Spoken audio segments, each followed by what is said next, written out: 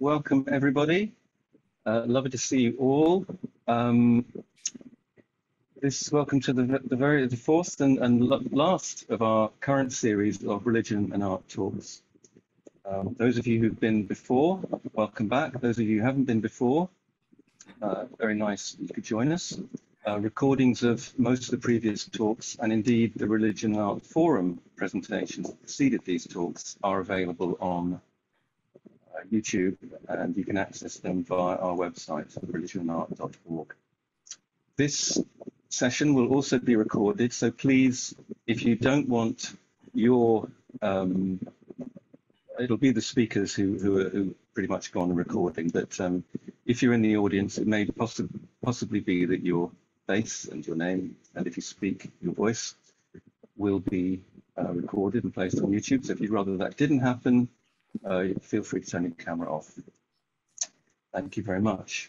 So, it's my great pleasure tonight to introduce Jarel Robinson-Brown, who I first met in a church. He's a clergy colleague of mine.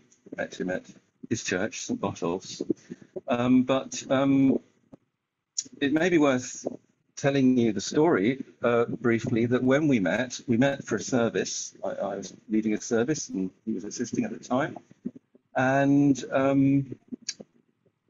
afterwards, we both found that we were going to the same thing afterwards, which is the Whitechapel Gallery, to see the Theastigates exhibition.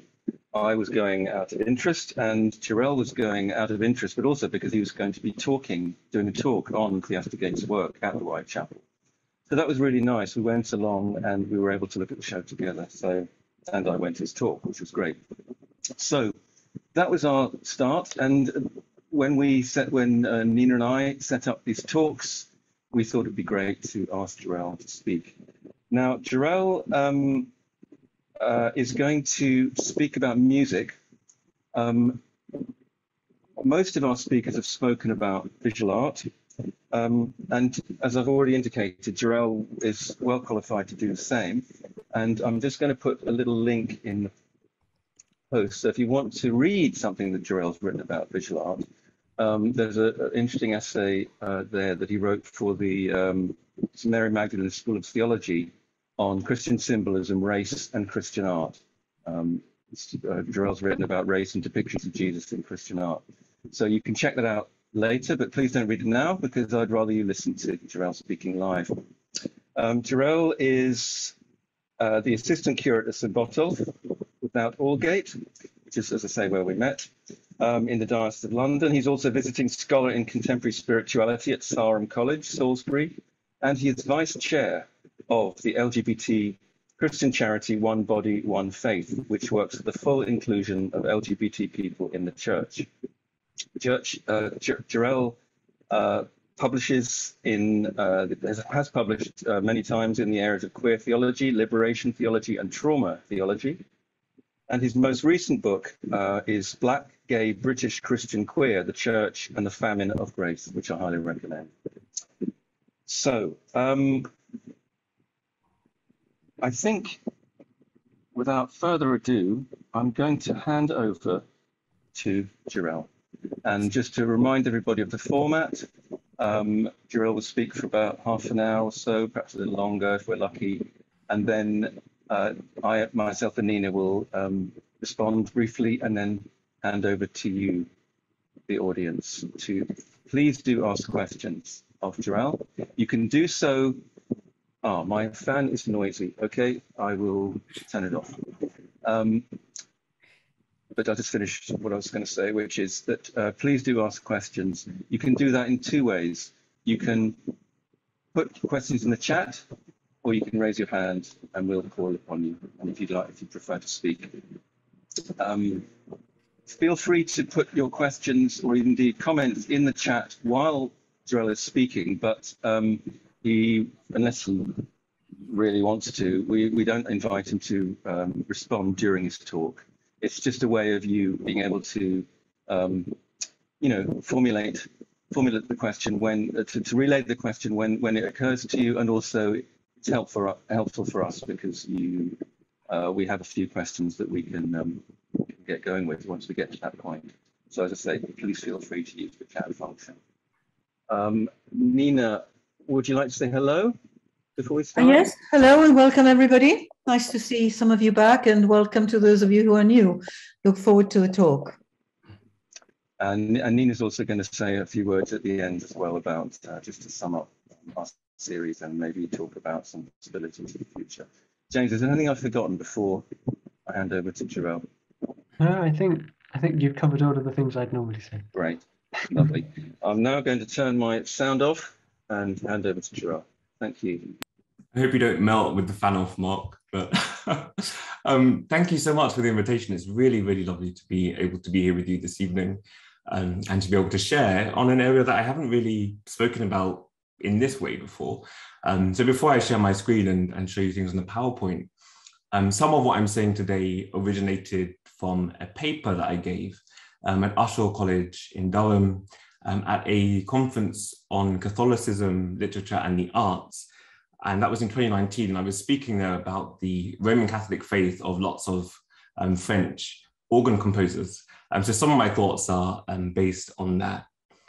And today, especially what I want to talk about is essentially how music, and especially French music, has shaped the person and the priest that I am in ways that I think I've only really begun to appreciate in trying to prepare a bit actually for this talk. I hadn't really thought about those. So I will start by sharing my screen, and I will make sure I click the right buttons to share sound as well. Because one of the things that I want to do is share some videos of organ music in France. So, keynote, play, great. Somebody, if you can't see my screen, then unmute and say so. Hopefully you can see it. So what I want to talk about today is, firstly, my own positionality within all of this. So the first thing I will say is that I'm a bit of a rare species in the Church of England, in that I'm a gay priest in the Church of England, but that wouldn't make me rare. What makes me rare in the Church of England is being an openly Black gay priest in the Church of England. There's only two of us, and the other openly gay Black priest is a priest in Manchester called Father G.D. Macaulay. And it's only us two. And why I mention that at the beginning is because I think it's meant I've had to follow a certain space in the life of the church and in the world for someone like me. And so I share these three images, firstly to show how early music entered my life as a child. I was raised by my grandparents, that's me and my nan. There was a Hoffman piano in the home. I started to play it, and one thing led to another, and music just became part of my life quite early on. The middle image is me speaking after my ordination in 2014. That's me in Wales at the Pride in Cymru in Cardiff, and speaking in the faith tent there. And the other image is of a ceremony that occurred in Amsterdam at the Sandberg Institute, where queer people of faith, who were people of color, were invited to share in a ceremony that in Christianity we remember every Maundy Thursday, of the washing of feet, which normally happens in church. And I prepared this space in Amsterdam for all people to kind of share in this ceremony and to wash one another's feet. And that was another space where, as a priest, I was in a space where the intersection of race, religion, sexuality, and art kind of overlapped. So I had a life where learning music was very important. That's me trying to remember and memorize a very long Bach fugue and a picture of me at the end of a recital. And these are some images from dressing rooms before two different recitals over the years. The bottle of wine was for after the concert. And I have those images. I have no idea why I took them the first time, but they've been quite useful in me reflecting on how life has changed from this kind of space where I got ready to walk out on stage to this space where I prepare on Sunday mornings to go not to the stage, but to the altar, and how different those spaces are, but also the ways in which they can sometimes be quite similar. So I want to talk also about the sacramental dimension of music. Now, what do I mean about that? The sacramental dimension of music. In Christian theology, we talk about sacraments as being visible signs of an invisible grace. So we believe that in Christian theology, God manifested God's self in the person of Jesus Christ at what we might call the incarnation. And in Christian theology, when we think about music and art, I think as a Christian theologian, I would say that it's the incarnation that makes art and music vehicles for sacramental grace. And that actually we can encounter something of God through music and through art because of the fact that God became flesh in Jesus Christ. And so for me, when I'm preparing to say Mass, in the same way that when I was preparing to perform, there were some things that were important: meditation, dress, silence, listening to a building, which is something I learned as a musician, that you don't just listen to the sounds that you make, but you listen to the space in which you make them. Getting to know a composer in the same way that now I get to know the Gospels and get to know theologians' texts. And also the sense of improvisation and interpretation. So I was taught and trained as a musician to interpret music, which was a very French thing. And it meant that when you came to a score, you didn't just take the dots on the page as all that there was to learn about that piece of music, but that was basically the very foundation, and there was much more that you would find and develop yourself. So learning the notes, if you like, was one of the very early stages of learning a piece. But what was much more important, and what was a sign of a mature musician, was being able to interpret something of that piece. So not only how does it make you feel, but what are you trying to create for other people to experience? And I think the same is true for liturgy. On a Sunday morning, it's not a performance, but I am trying to make sure that I create a space in which both I and the congregation can encounter God. And I would say there's something very similar there about how I, as a musician, tried to create space in which both I and the audience could travel and journey to a much deeper place. And then improvisation being important, very key skill in French classical music training, the sense that you should be able to create music on the spot, either from a melody or just from whatever it is that you can imagine and create. I think as a Black gay priest in a church that wasn't made for someone like me, improvisation is part of life and something that I have to do regularly. So thinking about that sacramental dimension of music, the fact that music allows us to encounter God. This is a picture I took when I was studying in Paris, sometime around 2008 or 9, I will say, in a church called Saint Jean-Baptiste de la Salle, near the Pasteur Metro in France. And I was learning a piece of music in this church. I was practicing, and I suddenly stopped and noticed this man with his arms outstretched in front of the altar, praying, I imagine. And I hope that the music in some way perhaps helped him to do that. But it just showed me in that church how we experience and encounter God in so many different ways and places. And actually that's a church which is empty. That's not the middle of a liturgy. But he is having an encounter, an experience of something other than himself. We might even say the divine. What I want to do now is just show us a video. So we'll come back to that quote. I want to show us next a video of someone improvising. This is a Gregorian chant. And in France, it's quite common at the end of Mass for the organist to take a portion of the chant of the Mass setting and to use that to improvise. And so what we'll see in a minute is a French organist called Philippe Lefebvre, who's at Notre Dame in Paris, improvising on this Gregorian chant, which is the Salve Regina. And he just uses the first part of this Gregorian chant, which goes like this. I'll only sing the beginning for you. Salve Regina, Mater Misericordiae, vita dulcedur, et spes nostra salve. If you remember that melody, you will hear it in this piece of music. And hopefully everyone will be able to see and hear this. So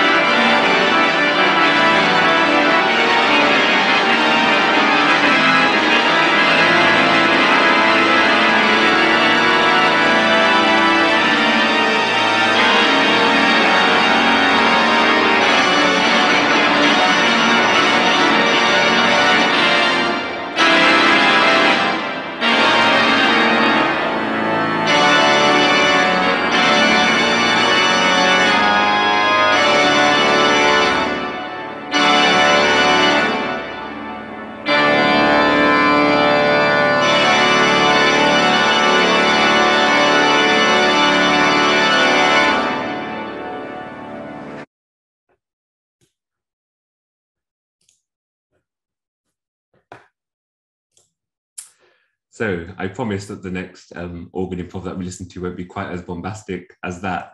But we might be wondering why is improvisation important, and why does the organ have anything to do with why I'm trying to reflect on the importance of French music for me?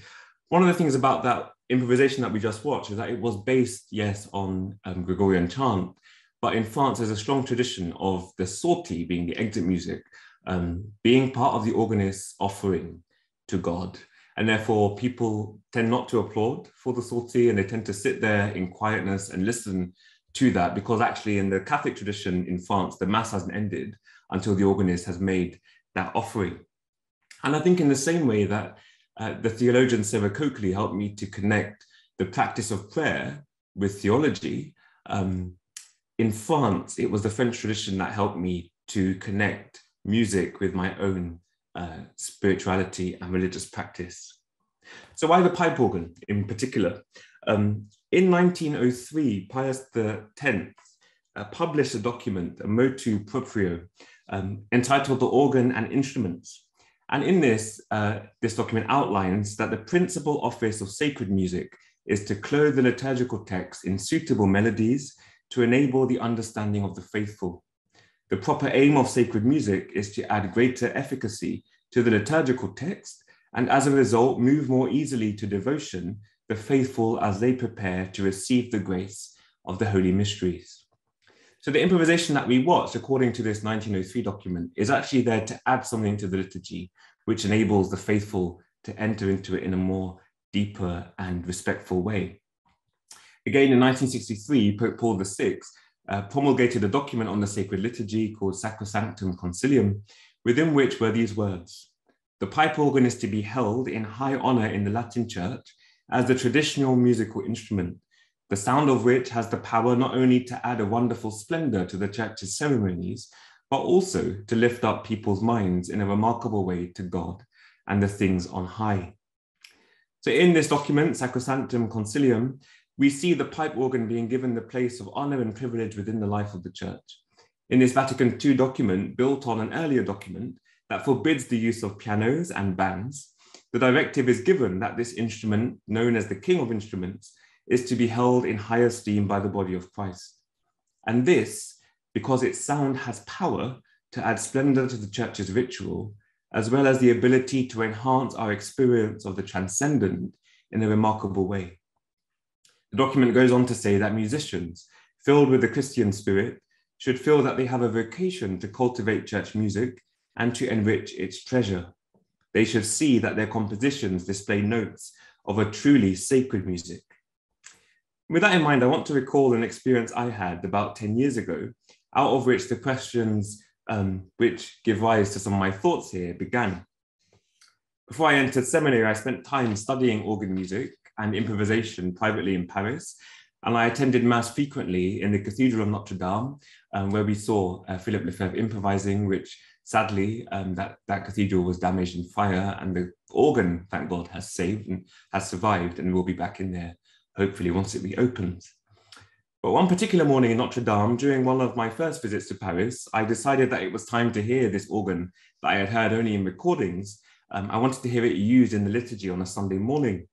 And once the Mass had ended, the sortie, that exit music, began. And often, particularly at Notre Dame, purely improvised piece of music. And as I stood up and turned to look at the organ, as I was about to make my way out, what I saw has embedded itself in my memory. It was a man of about 40 years old, gazing up at this huge blaring instrument and covering his mouth as he broke down in tears and wept. And as a musician and theologian and priest, questions began to arise in my mind, primarily questions about what elicited such a response in that man. What, if anything at all, had occurred within that space, within the liturgy, within his life, within him, that meant that a valid response to that music, potentially the only possible response, was that of uncontrollable weeping. But secondarily, questions arose for me about the artist behind the music, unseen, high up in that organ loft, above the west door, an artist unable to witness the effect of that music on the individual in question. To what extent was that a genuine relationship between artist and audience? And to what degree, if any, had the organist been filled with, as that Vatican II document said, the Christian spirit? So artists, I think, are intermediaries. They're intermediaries between the composer and the audience, in the same way in which, as a priest, I'm often seen, although I don't often feel it, as being an intermediary between God and God's people. So where a musician might stand in the place of between the music and the audience, I stand now each Sunday, in a sense, for some people, between God and the people, trying to be a porous, if you like, embodiment of a channel of holiness and grace for those who gather around us. I began studying music in France with my teacher, who's seen here, Sophie Véronique Cochefer-Chopin. She has a very long name. The picture on the left is us in London. The picture of the right is us in Paris. And I studied with her for about, I don't know, 6 to 7 years. I'm constantly traveling to Paris and meeting her in London also for lessons.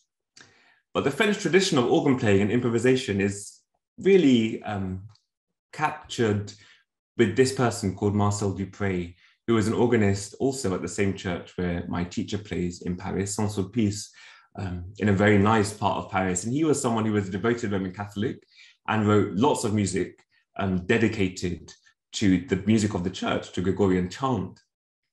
And really the main organs in Paris, out of which this tradition of improvisation really began, are the 4 organs that you see here. On the far right, the bottom right of the screen, you can see the organ of Notre Dame with that wonderful rose window behind it. Beside it, to the left, there's the organ of Saint-Étienne-du-Mont, where Maurice de Rufflet was organist. Not a Cavaillé-Coll organ, so a different one to the others in the picture. On the top left is the organ from Saint Clotilde, the Basilica in Paris, where César Franck was organist for a very long time. And on the bottom left is the organ at Saint-Sulpice, where my teacher plays, and where Marcel Dupré, Widor, and lots of other famous organists throughout the ages composed and lived. And all of these instruments are used as ways of contributing to the Mass and to the liturgy and enhancing its life. And I show you these instruments because although they all look the same, they've all undergone lots of different changes in time, and they all sound very different.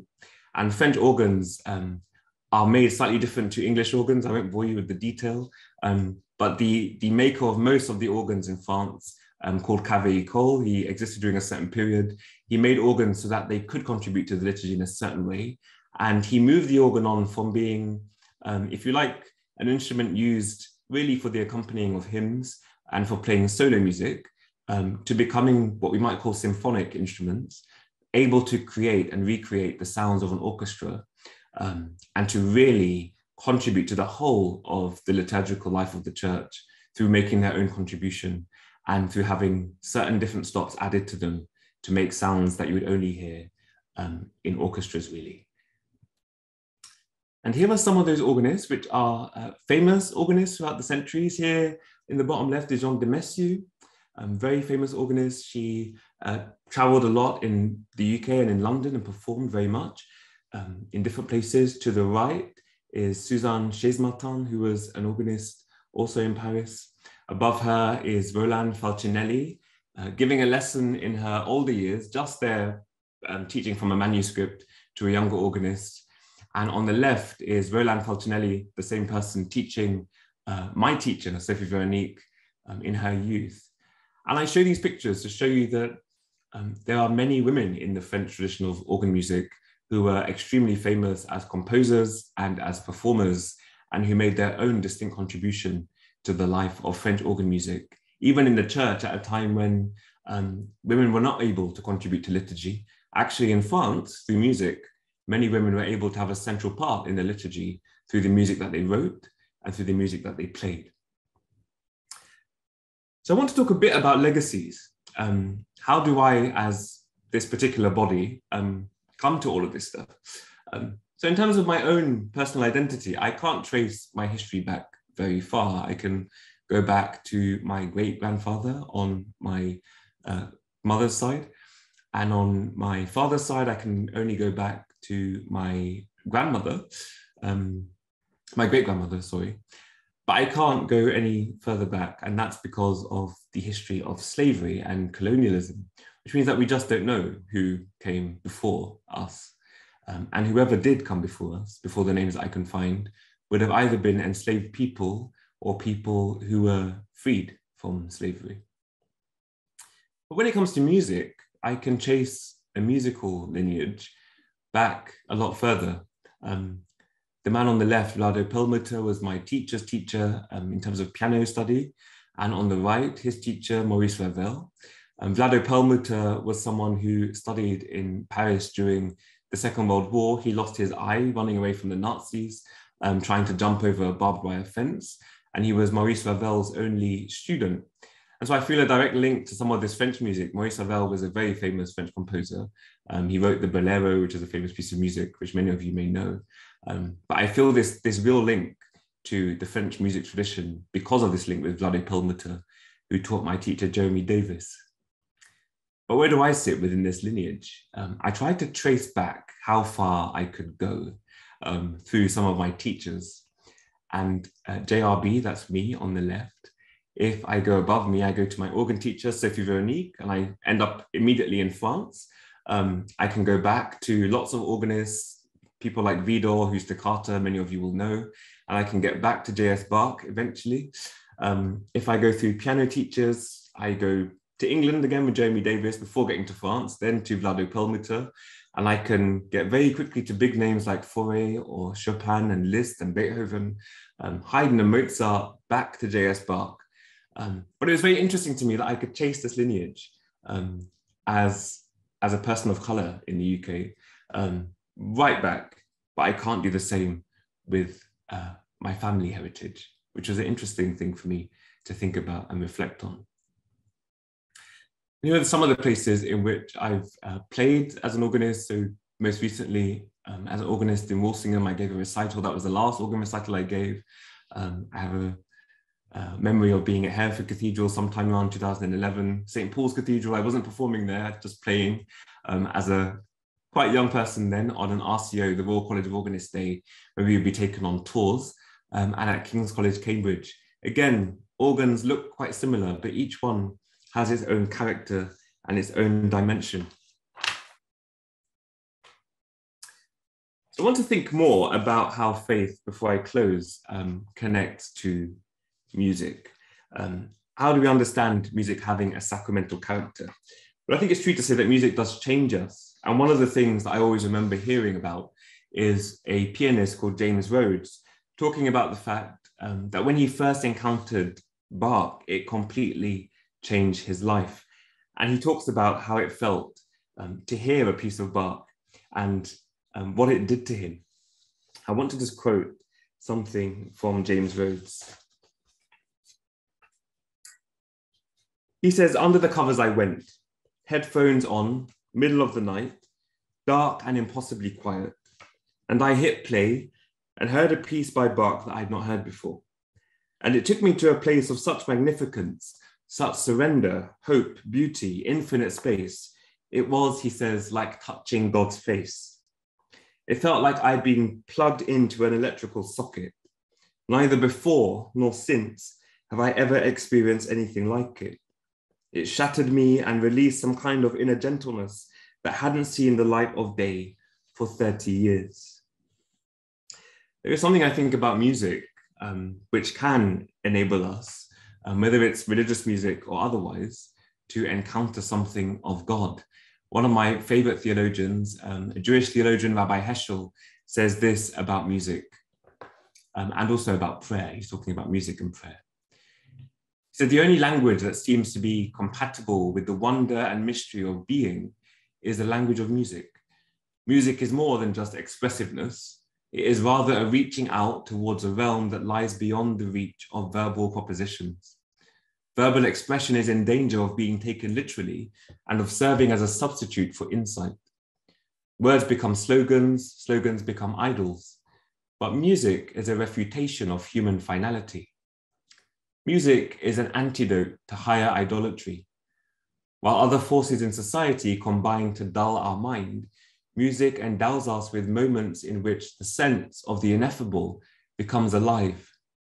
Listening to great music is a shattering experience, throwing the soul into an encounter with an aspect of reality to which the mind can never relate itself adequately.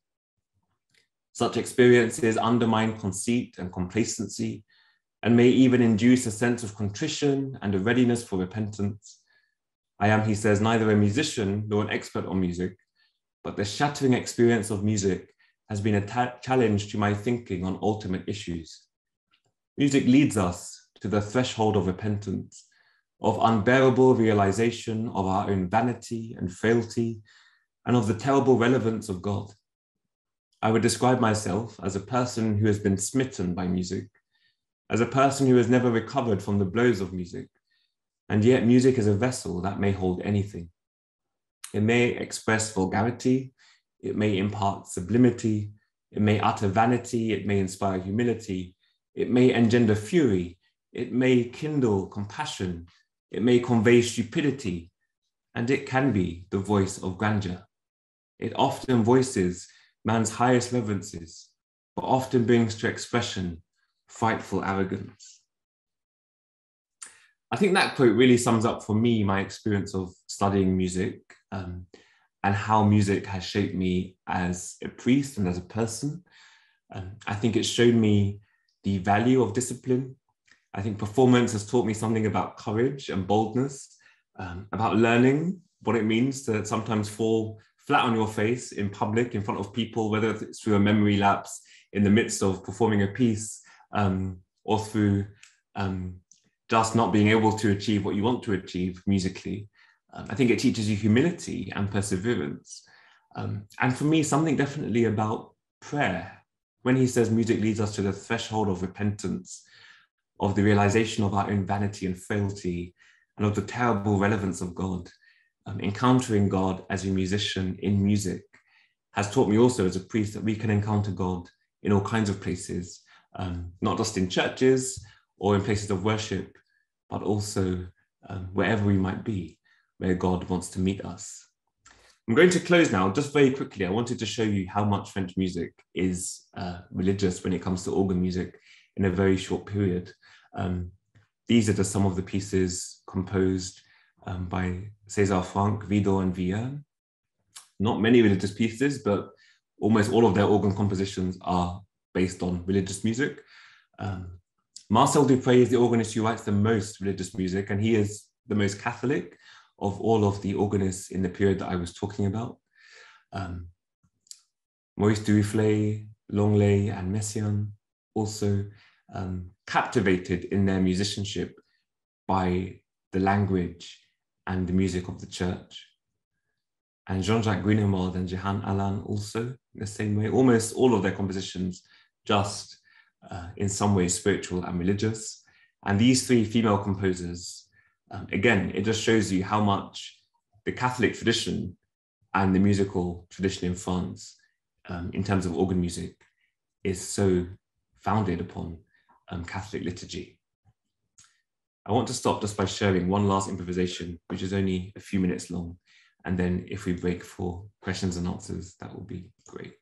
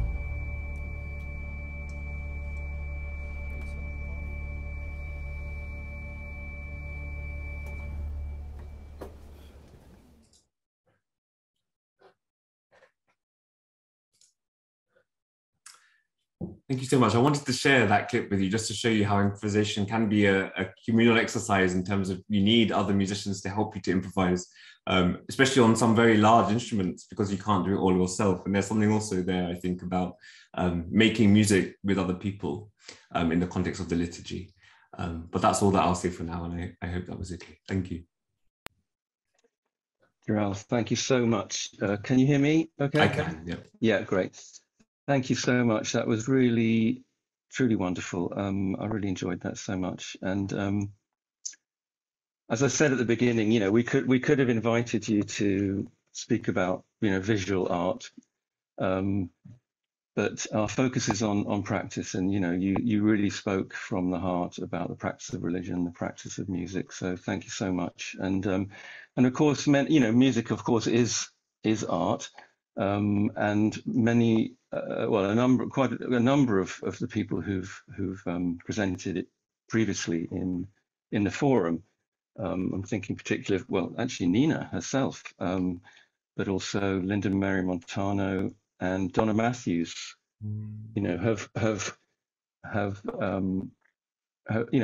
music is central to their practice. And in fact, Donna is undertaking a PhD. I don't know if she's here today, but Donna's undertaking a PhD where she's looking at the theology of improvisation.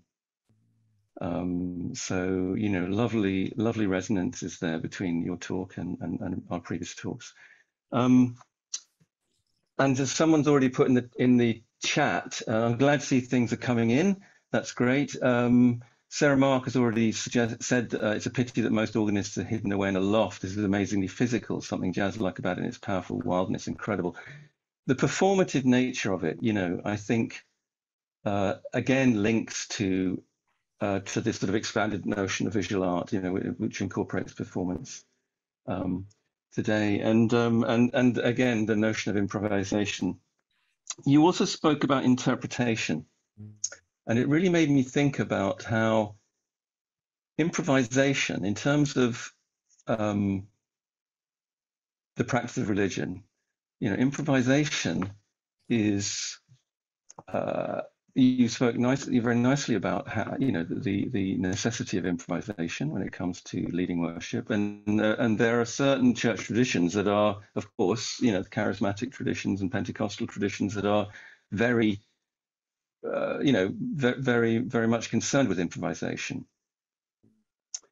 But interpretation, which is the other strand you spoke about, is maybe, it made me think about how certain theological traditions or ecclesiastical traditions, but are very suspicious of interpretation, and they tend to be the ones that are we may say exclusive. Mm-hmm. It's interesting that some exclusive churches are very focused on improvisation. So I'm not quite sure. I don't know. I don't have a theory about this. I just think it's kind of interesting, and it really leads me to my question. Really, I guess that's the background to the question I want to ask you, which is about how music, and in your last quote, the rabbi you quoted with a beautiful quote, spoke to this in a sense. But it's always struck me that music, as an art form and as a cultural form, is somehow inherent. I don't know if it's inherent, but culturally it is clearly more open to spirituality as an expression, as an explicit expression of spirituality, and arguably kind of cultural inclusivity also than other art forms, visual art, for example. And I've often wondered why that is, whether it's something inherent, or if to the extent that it's cultural, how that happens. And I just wondered whether you might have any thoughts about that from your perspective. Well, as you were speaking, I was just thinking that I don't think there's been a civil rights movement or a movement for justice and equality that hasn't involved some kind of chant or rally song, and how there's something about music, whether it's thinking about apartheid South Africa or civil rights in America or whatever it might be, has always had some way of bringing people together, I think. And I really saw that a lot when I was living and working in Wales for 5 years. of how important music was to the Welsh as part of their identity and cultural sensibility, I think, something that brings people together.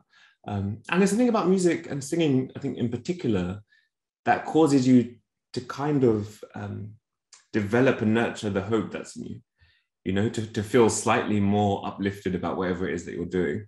And I don't think that's by chance. I think we were made to make music, actually. And that is an inherent part of who we are as human beings. But to go back to the other point you were making, I might annoy some people on the call, but I would say that I think the conservative Christians of the world are kind of some of the early musicians or the historical performance people in music who say, that actually music can be performed in this particular way, and all you need to do is reproduce it in a way in which it was originally performed, and on instruments of the same period, and you can't do anything else with it. You can't play Bach on the piano, you can't play Bach on other instruments. It has to be on early instruments. And I struggle with that, because I think in France, particularly with the period I was talking about, people were really pushing the boundaries of the organ as an instrument, and also of church music. So it wasn't without controversy, some of the improvisation stuff and interpretation thing that was happening in France.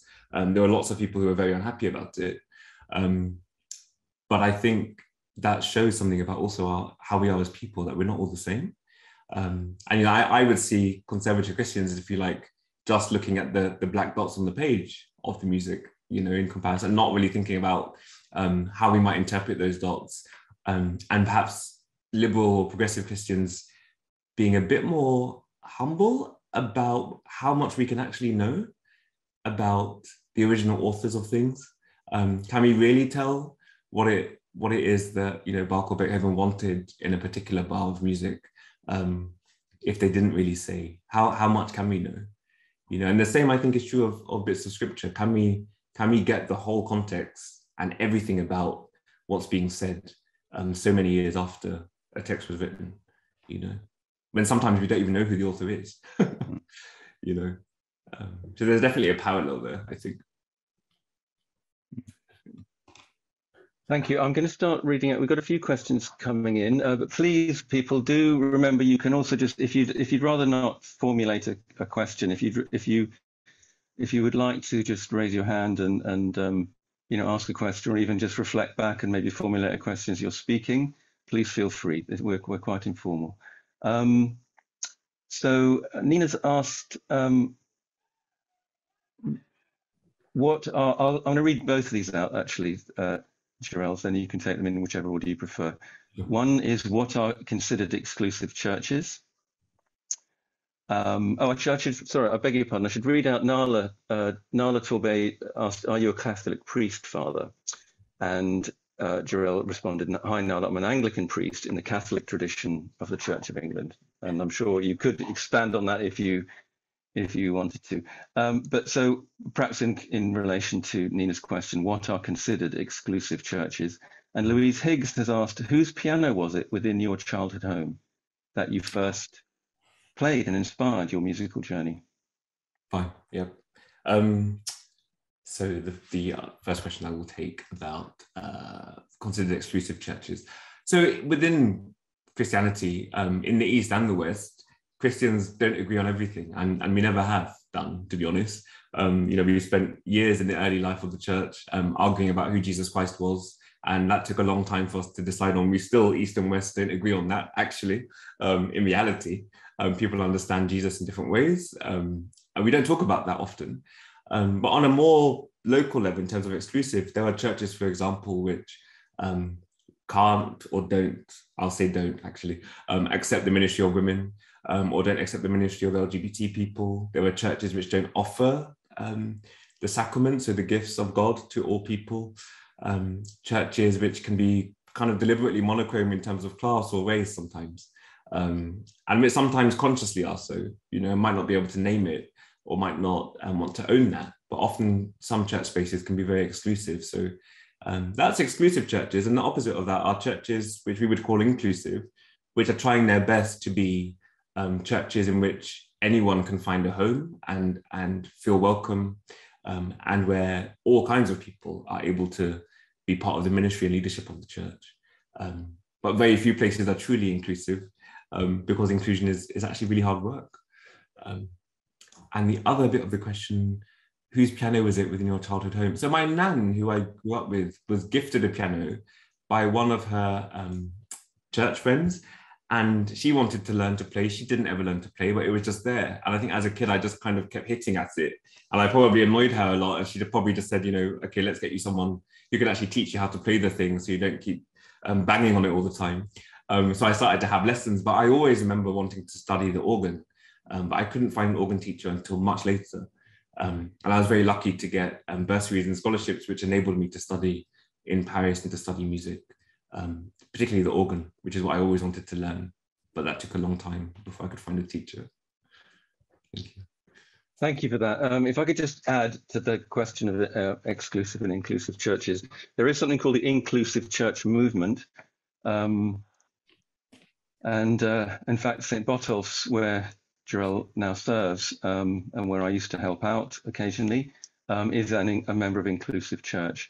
The problem for inclusive churches, or those of us who wish to be inclusive within the Church of England, is that there is a legal situation where priests in the Church of England are not allowed. It's illegal for us to marry people of the same sex. So we are legally required to deny the sacrament of marriage to some people, which I don't mind saying with my collar on it, is an abomination.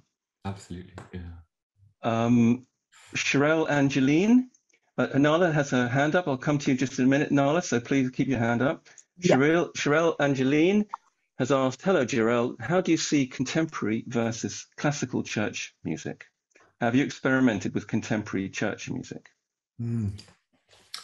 I haven't really experimented with contemporary church music, in the sense that I've never really been in a context where the people who came to church would want that, or would respond positively to it. But I've experienced it in the sense of I've attended churches where contemporary church music has been the thing, where, you know, there isn't an organ in sight, and where, you know, more charismatic Christians worship with either a band or keyboard or something else. And of course, in other parts of the world, so when I visit churches in Egypt, for example, of course, there are no organs. So that's a very different, you know, the Coptic church in Egypt worships with different instruments. So a lot of this is also to do with the fact that we're having this conversation in the West as well. And it's important for us to remember that. But I think there is a difference in terms of, so classical church music, I think, has always been seen as being rooted, I think, and some of this has been spoken about in some of the quotes that I gave, as being written by Christians and composed by Christians, and both the composition and the performance of that music being seen as part of the liturgical offering, so part of what's happening in worship. Whereas some contemporary music, I think, often is secular in terms of its composition, sometimes, not always, and then is incorporated into the life of the church, and there can be a disconnect there between either sometimes the people writing the lyrics or the music, and they're then performed in churches where that disconnect can sometimes be felt, I think. So when I'm talking about French music in this particular period, all the musicians I mentioned were Roman Catholics, and all of their compositions were influenced and found their origin in the liturgical language, I think, and liturgical soundscape of the church. That actually Gregorian chant, which was seen as the music of the Catholic Church at, you know, pre-Vatican II at least, is what shaped and set the tone for everything that they composed. Even the solo organ music, which might not have had anyone singing to it, was often based on Gregorian chant. So it was music in the service of the church. Some contemporary music is like that, but not often. And there is a difference there, I think, which is difficult to name when you're not part of that tradition, which I'm not, but it is there. Thank you, Jarel. We have two hands up now. So Tola, I'll come to you in just a moment. Nala, would you like to ask a question? Yeah, thank you so much, Father, for responding to my first question. You're welcome. You said you are an Anglican priest in the Catholic tradition of the Church of England. Yes. And I actually knew about this kind of of church. Okay. Yeah, recently near Archway, I met a priest from Romania. Yeah. He's married, and he said, yeah, we were chatting and so on. And then he said, yeah, actually, I said, I am Catholic. He said, I am Catholic, like what you said exactly, Anglican priest in the Catholic tradition of the Church of England. So he was the first one who introduced me to that. My query now is, how do we differentiate these churches? Because when we look at the church sign from outside, for instance, we say Catholic Church, we see Anglican, we see etc. etc. So do you really write? Is there a plaque that says Catholic tradition of the Church of England? And what's the similarity to the other question? What's the similarity to the order of the Mass in the Catholic Church? Sure. That's really useful. Thank you so much, Nala. Thank you. So we don't put anything outside saying, Anglican Church in the Catholic tradition of the Church of England. I think largely because that would almost be as confusing. A lot of this is just communicated by what people see, I think, when they come in. Yeah. So in lots of Anglican churches in the Catholic tradition of the COV, there would be the use of incense, for example, bells in the liturgy, the priest would wear vestments. They might be called mother or father, depending on the person who's there. Yeah. So a lot of it is communicated in that way, rather than having anything outside. But most Church of England churches are fairly recognizable as not being Catholic. Because the interesting thing is, Roman Catholic churches tend not to do the things that Catholic churches in the Anglican tradition do in England. So often you can tell just by looking at it, but it is quite difficult, I would say. Yeah. But one of the ways in which you would know, I would say, is from looking at what happens in the service. How are the priests addressed, and sometimes just by asking, to be honest, and saying, what kind of church is this? The first part of your question I've already forgotten. Could you remind me? Yeah, how similar is the order of Mass to the Catholic Church in this kind of tradition? Sure. So the order and the structure is almost exactly the same, I would say. We do almost exactly the same things. Most Anglican churches in the Catholic tradition wouldn't pray for the Pope. Some churches would. Again, that's an interesting discussion point. So I live very close to a church like the one we're talking about, which is in the Church of England, but they do pray for the Pope. I see. And on the outside, you probably wouldn't know that it was a Church of England church, really. And they do everything in the Roman Rite as well, completely in the Roman Rite. Oh la la. So it's quite confusing. Yeah, it's really confusing. It's so political. Yes, and I think the argument that someone like me would make is that we see ourselves as part of the Catholic Church that always existed in England, and we don't see ourselves as disconnected from the wider church. We want to acknowledge and recognize that really there is only one church and that we're all part of it. We want one church, actually. Basically. We want one church. Yeah. I hope we can see this happening while we're alive. I hope so. Thank you so much for You're everything. Such a beautiful lecture. And the music was amazing. And I liked especially the fact when you talked about your ancestors. It is sad. Of course, it is sad because it refers to the history of slavery that we don't agree to at all. But it's also, it's so amazing how you talked about your teachers who taught you music, and their history. You know the history of lots of music, but you don't know the history of your ancestors. And this begs the big question: who are we in this world? Are we only related to our ancestors? Yeah. Absolutely. Yeah. I think this is one of the things your really beautiful question opens up is that actually I think there's a sense in which people like me who can't trace our ancestors completely have chosen ancestors who are from all over the place. Some of those are theologians or writers. I feel a real connection to James Baldwin, the African-American gay writer, as an ancestor of mine. And there are some musicians who I feel so close to that they do feel like family. Yeah. And saints as well sometimes. Amazing. Yeah, this universal outlook at things. Fantastic, Father. Thank you so much. You're welcome. You're welcome. Thank you very much, Nala. Thank you, Mark, for enabling me to ask the questions. Thanks so much. You're welcome. Before we move on, I should just say, add to what Jarel said, that in terms of the Catholic tradition within the Church of England, there are at least two strands, one which accepts the ordination of women and the other one that doesn't. And that's quite a significant difference, I would say. Just quickly before I come to Tola, I hope I'm pronouncing your name right, you can correct me. I want to say a couple of things. Firstly, technical thing, if you want to put your hand up, you just go to the reactions button at the bottom and you'll see raise hand. You should see raise hand. The other thing is that we also should acknowledge that, you know, there are, well, we clearly are acknowledging there are controversies and differences within the church, and they reflect controversies and differences within society. And so, you know, and so people who come to these talks, you know, feel free to differ, you know, constructively differ. I'm sure Jarel is well able to discuss difference even here. Okay, so please don't feel that you can't. Yeah, thank you. So, Tola, may I invite you to speak, please? That was a fantastic preamble for my for a comment. And actually, I was only going to ask one question, but then Jarel said something that piqued my interest in a few moments ago in his intervention in response to a question.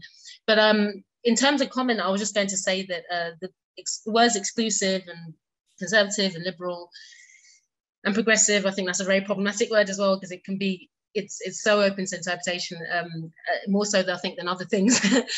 But I think I think the gospel at its heart has an exclusivity to it. Now, I don't mean that in that I absolutely believe in inclusivity of the gospel in terms of its reach to all people.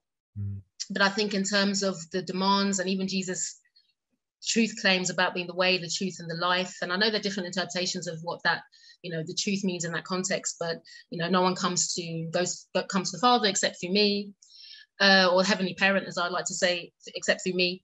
I think that the idea that, I think the church should be open to all, but I think the idea that all things are lawful, I'll go back to Corinthians, all things are lawful, not all things are expedient. Now, I know that, again, that's open to interpretation, and some people have hierarchies of what they think everyone in a way has hierarchies of what we think should be spiritual priorities and what shouldn't be. And maybe that's where the diversions come from. But I think there's a tendency I think the church does have a checkered history when it comes to certain groups and social groups, and absolutely should own up to that. But I also think sometimes if the execution has been wrong,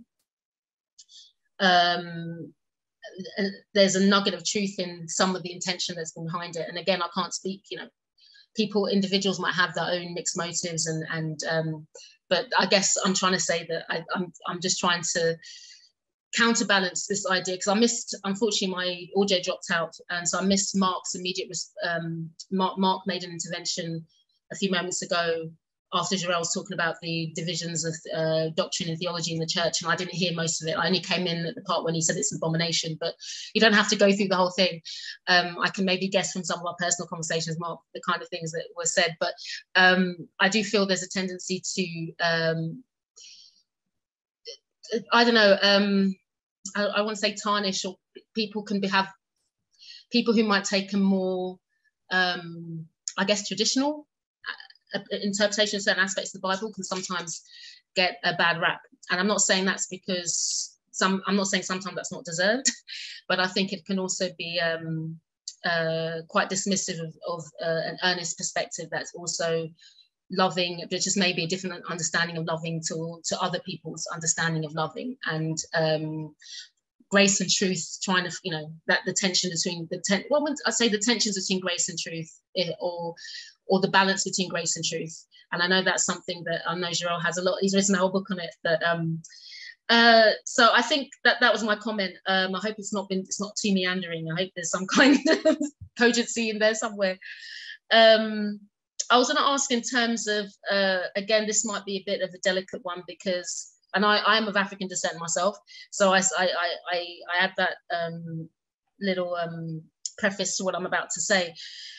But you did mention, Jarel, that you haven't necessarily had much direct interaction with contemporary music styles in terms of your playing and leading a worship. But I wanted to know what your relationship is, maybe just as a listener, with the African-American traditions of organ music, the Hammond B3, that kind of thing. And as I said, I hesitate to ask that because I think if you were from a different ethnicity, would I have thought to ask you that? Would I have presumed to ask you that? But since you're talking about the organ and how this very Western instrument, very much located in the classical tradition, has been adapted and has become now, I think, an inherent sound of a different church tradition. I'll be interested to know your thoughts on that.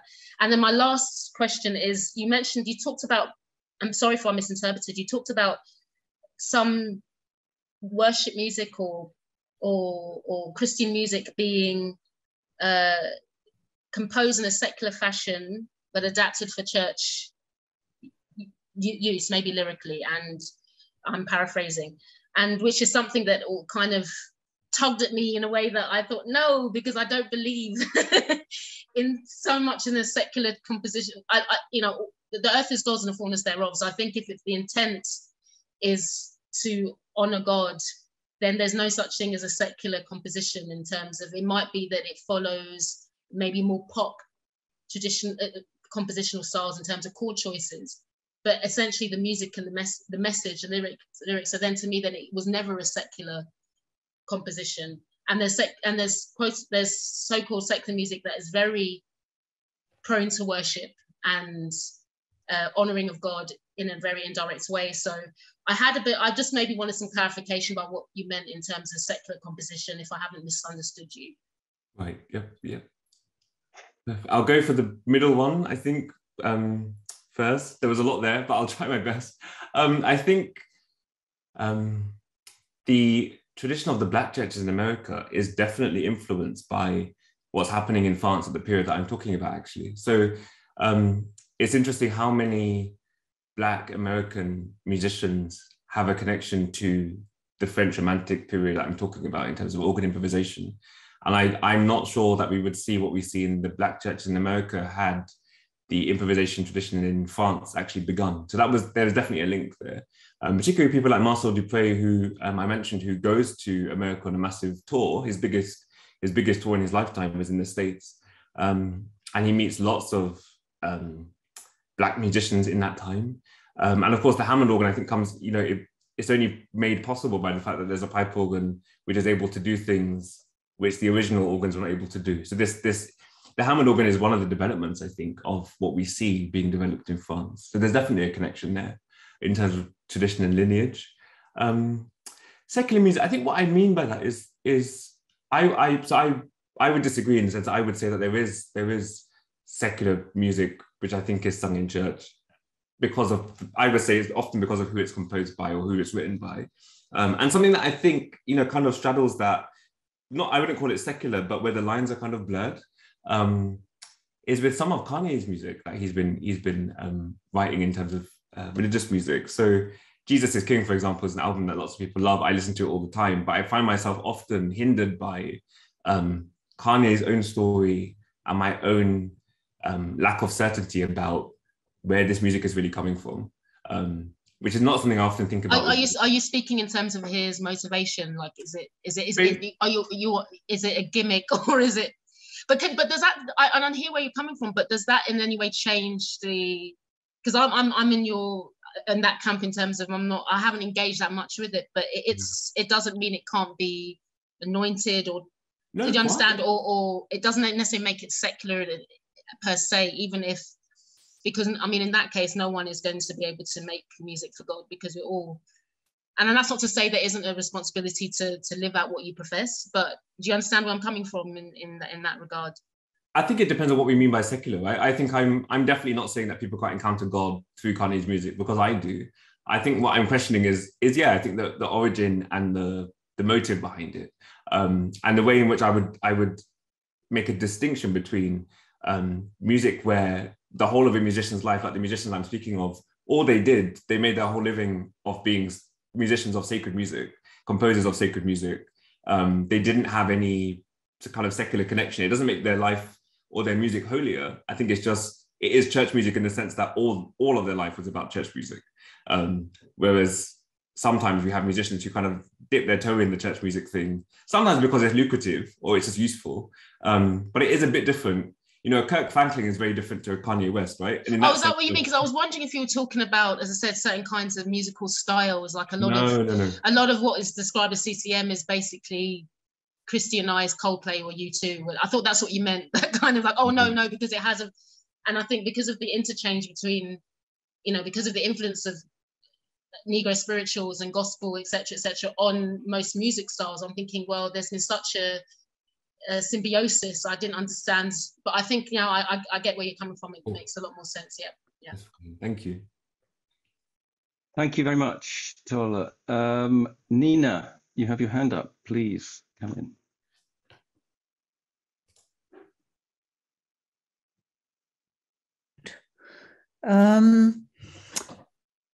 Well, yeah, I was just like really fascinated by the conversation that was taking place. I sort of slightly lost my own bearings in terms of, but it kind of had something to do with this relationship between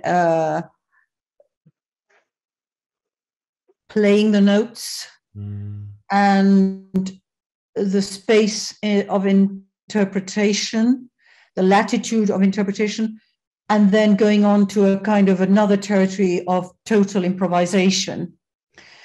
And that spectrum of practice in relation to playing. And the idea that, because what you showed us was wild, kind of wildly veering onto the, you know, sort of, you know, far off regions of improvisation, because I only heard the Salve Regina line once. Yeah, sure. That the end. Yes. Esoterica of, you know, fabric of music that he was like. But I suppose the one thing that, I would be interested to hear what you think is what the relationship, I mean, why is improvisation? I mean, somebody like Maria Callas, who I am been thinking about and working on, says that it's not her job to improvise. I mean, she does interpret, but she says if the musician put a note there, they've put it there for a reason. So it's not for me to change that note. So she considers the truth of her art to be absolutely in precise kind of transcription. But apart from that, what I'm interested in relation to the spiritual side of what you've been talking about is, why is it that improvisation presents this space for the spiritual? You know, what is it about improvising? You know, why? Because for Callas, it was the precision of the relaying of what was written, of what is written. But yet, you know, you're presenting a space where improvisation allows for a certain kind of being in touch with spirituality. So, you know, and also Mark mentioned Donna Matthews, who's doing the PhD on improvisation and the liminal as a form of spirituality, I think. So anyway, can you comment on that aspect? So one of the really fascinating things for me is that, you know, the improvisations that we watched, although the first one particularly was very free and esoteric, as you were saying, and there was lots of the kind of transcendent in it and freedom, I was amazed, you know, when I first went to study improvisation, how much rigidity there was in what I was taught. That actually, you know, you're given a Bach chorale and you have to harmonize it. And I remember thinking, gosh, I just want to play like you play. I don't want to harmonize this Bach chorale. Why do I have to do this? But it was because if you don't have a grounding and a foundation in very basic, solid harmony, you can never improvise with freedom. So, you know, you need to play Beethoven and Bach and Haydn and Mendelssohn and whoever else as they're written at first, in order to develop the kind of freedom that you see in some of the musicians that I showed you. And I think the same is true of theology, that actually to do theology with freedom and courage and with boldness to venture where perhaps other theologians don't venture, you need to have a very solid scriptural foundation to know what it is that theology is about at its most basic and foundational, in order to be able to branch out into other types of theology. So I think there is this tension that does exist between, all improvisers in France, if they've been trained properly, are rooted in a very strict, rigid musical education, I think, before they come to the kind of freedom that we see there. And that freedom is really only possible in an intelligible way because of the strict training that you have at first. So there is a kind of a Calas and a French tradition thing happening, in a sense in both. But in France, you simply can't study music without studying improvisation most of the time, which is very different to how it's taught here. I have lots of friends who studied organ in the UK and in America. And what you do is you just get as much repertoire under your belt. That's all that's important. And being able to learn as much as possible of the established repertoire. Improvisation is an optional extra. And, I just wondered also, I think there's a comment on that, whether improvisation has something to do with, the sort of the dissolution of boundaries in some way. Yeah. Somebody commented on in relation to the playing, the Lefebvre, I think, playing, where his whole body was jerking around and sort of almost like in a kind of ecstasy. And I just wonder whether that's what improvisation allows in some way as well. I don't know. I don't know if that's too literal, but I just wondered what made it compatible with the the sort of the possibility of spirituality, to happen in that moment, through improvisation. Yeah. I think it's definitely seen as being a point in the liturgy in which, the role of the Holy Spirit, if you like, which is the free rhythm of God, is expected to move. And so there are lots of French organists who I know don't like their improvisations recorded because it's for that one moment, for that group of people, then it's gone. And it's not seen as being something that should really be captured on the whole. And it is seen as often being the moment in which, the Spirit through the organist is making itself present to that group of people. And there's another French tradition of when you have a choir, that the choir will sing a verse of a hymn, of a Gregorian hymn, so maybe the Te Deum, giving praise to God, and then the organ will play without any choir the other verse. And the sense is that the verse that the choir don't sing is actually being sung by the angels and saints, and that the organist is accompanying them, even though we can't hear them. And that's a very French thing. It's called alternating. So the choir will go, the organist will go, the choir will go, the organist will go. And that's really seen as the heavenly choir meeting the actual choir in church, and this being a heavenly encounter, really. Yeah, thank you. There are some responses to that. If Mark, if you want to read them out, or? Yeah, I was just going to say, if I could just quickly just comment that when we're talking about improvisation, am I right, Jarel? We're not talking about origination, are we? We're talking about riffing on an original or a starting point. No. So I'm actually right, or am I wrong there? That is one form of improvisation, but the improvisation I'm talking about within the liturgy is often there's no I suppose the original, if you like, would be that Gregorian chant, and that's it. But it's literally it contributes so little, I think, to the improvisation that it's probably not fair to say that they're kind of riffing off the original. It's just that tiny portion of a sequence shapes the improvisation, but everything else is free. Okay. Thank you. Okay, I'm going to read out some comments here because they're suddenly coming in, flooding in as we reach the end of our time. And there's a question here as well, which I'm just going to leave with you because it's a deceptively simple one, but I can see it might have quite a complex answer.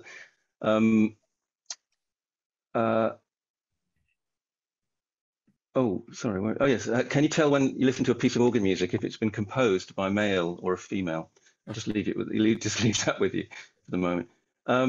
Improvisation, I suppose it could be like the difference between creative writing or reading the text only, what is written, or a performance poet, spoken word artist versus a poet who sticks to what they've written on the page. I could credit that. That's Louise and Tola, respectively. Alex, that discipline is exactly the same in jazz. And as far as Callas is concerned, the cadenzas she sang came out of a tradition of improvisation in earlier opera singing and were often written by people other than the composers of the operas in which we hear them, with many alternatives which are now seldom heard because of what we have become used to in recordings of singers such as Callas. So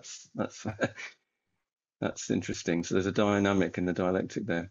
Harry Cedar says, prayer is the personal reflective space, and oops, it's popped out of my view, sorry. Prayer is a personal reflective space and is open to improvisation, while scriptural texts are not improvised, but interpreted. Nice observation. Tollers said, although I respect and understand Callas' point of view, I find it very indicative of European rigidity and quite imperialist. The idea there's one way to do something and it's usually been standardized by an elite according to their tastes. I imagine Mark would say this could be reflective of church history as well, and I'd agree, depending on the theme of theological divergence, winky tongue out emoji. So, Jarel, I'll let you, because we've only got a few minutes left, so I'll let you respond however you would like to those comments. But thank you so much for everybody for making them. I'm trying to think of what I want to say. Really, I think I'm trying to find one of the quotes that I didn't get to share, which I think might be quite useful. So, in terms of kind of church music and the freedom that we have, and also the sense of prayer, I think within music and liturgy. And to go back to that sense, I think of, the fact that we're all always improvising. That actually, I think it was T.S. Eliot that said, the best poets steal, basically, that, actually in most people's music, the more you get familiar with a composer, every now and again, I hear something and I think, gosh, I've heard that before. And I suddenly realize that they take it from somewhere else. So very, very little is actually original. But this is something that is written in a book called A Sense of the Sacramental, to take it back really to where we started, that sense of how music can enable an encounter with the divine. This writer says, and it's written by David Brown and Anne Lodes from a book from 1995, that just as perishable things such as bread and wine can convey the gift of eternal life, so can the noise and changes within a piece of music successfully speak of the peace and changelessness of God. We discover ourselves to be living in a world that overflows with the sacramental once we open our ears as much as we do our eyes. And I think really what most of the musicians I spoke about were trying to do was enable us not just to listen better to God, but I think also to listen better to each other and ourselves, to create spaces in which we don't talk across each other or fill every silence with noise, but enable ourselves to pay attention, I think, not only to God, but also to us. And I think that's one of the primary gifts of music, that it enables us to pay attention to each other, to pay attention to our bodies, and to pay attention to God. And that happens in so many different ways through art. I think art opens up vehicles to the spiritual and to the religious for us. And that's its great gift, I think. And as a priest and a musician, in some ways, very little has changed. That's still really part of what I'm trying to do, is be a vehicle for the grace of God, whether I'm at the altar or at the piano or at the organ. It's the same thing, trying to create moments of encounter with something which isn't me. Jarel, thank you so much. That was a beautiful end to a beautiful presentation, and I'd like to think it's a very apt summation of what Nina and I have been trying to do in our different ways, to try and give space to listen to one another through the discussion of art, and thereby perhaps to listen to God as we understand in our different ways. So thank you so much for that. I'm now going to thank everybody for coming. Thank James for looking after us so well. And I'm going to hand over to Nina to say a few closing remarks for tonight, but also on the series as a whole. Thank you again, everybody. Nina, you're muted.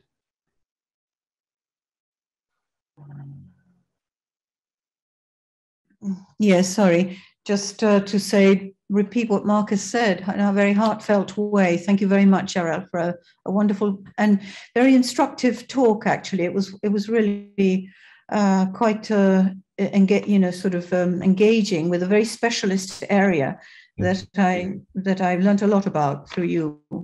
So thank you very, very much. It was very, and also in an expanded way, opening it out to these other kind of territories that we a little bit touched on. Thank you so much. And also to say, like with Mark, thank you, James, for all your help throughout this, and to all of you for coming and following the series. I don't really have very much more to say, other than I suppose in our minds, it's been quite an experimental and interdisciplinary space, I feel. And I think the word experimental has been particularly important, at least to me, I think to Mark as well. Experimental in the sense that, Jarel, when we met you earlier on, you said, oh, I haven't done this before. And in a way, it was like that for us as well. We hadn't done this before either. So it has been quite experimental, with intersections of things that we, didn't know how they were going to work out. But there's been interest, there's been a following, and we had a great symposium to start with, and then we followed up with wonderful presentations, over 30 artists that have presented, artists, writers, theorists. So it was very varied, absolutely fantastic, very regular, very kind of energetic. And then we've sort of ended with these wonderful 4 talks by specialists in their field and by practitioners as well, intersecting with practice. So I feel, that for Mark and myself, the practice side of it has kind of, kept it all very much within the frame that we wanted, which is one of practice. And what does it mean, to engage with practice and religion, 2 fields that were sort of, in a sense, a little bit disconnected. But I think we were both talking earlier before we came on, and I think I can speak for Mark because we both felt that in a small way, it's opened up that field of practice within art academia in particular, but also within the field of art practice as well, visual practice. So I think these spaces that you all participated and we've all taken part in has opened up a little bit of a space there that perhaps previously didn't quite exist in the same kind of way. So thank you all very much for being participants in it. And just to say that this is all thanks to a Chase grant, which has been wonderful. And we are applying for another top-up. So if that comes through, then we'll be brainstorming and thinking about how we take it forward into 22-23. If the grant doesn't come through, then this is our wrapping up session, but hopefully it will come through. So yes, so you're all on the mailing list. We'll be in touch with you, unless you unsubscribe, of course. Basically, we are very likely to be calling out, for suggestions or letting you know what our thoughts are a little bit further on as we sort of get together and discuss things. So that's all really, and thank you so much. It's been great, very exciting, and there's a wonderful storehouse of materials that are on YouTube now as a result of all this initiative that you've all taken part in. And so thank you very much. And it's been fantastic, I feel. Mark, do you want to say anything? You're Nina, I think you summed it up beautifully. But just to say that the storehouse is accessible via the website religionandart.org. So I could put that in the chat, actually. Let me just... Yeah. James, would you mind doing that while we just wrap up? Sure. Thanks a lot. And actually, I would just like to say, I hope this isn't too mundane, but when Nina spoke about the Chase grant, that was really just for the mechanics of this. None of the presenters have been paid. Nobody's, it's all, this has all been done voluntarily. And you have come voluntarily, but we haven't charged you. So, it's one of the, from Artsy Projects side, which is my side, it's everything we do is free and open to all. And Nina, although she's representing Goldsmiths here, this is also in Nina's initiative. So, once again, thank you to Jarel for giving up your time to not just come and speak to us, but to prepare your presentation. Yes, thank you, everybody. Have a good evening. Keep cool. God bless. Bye.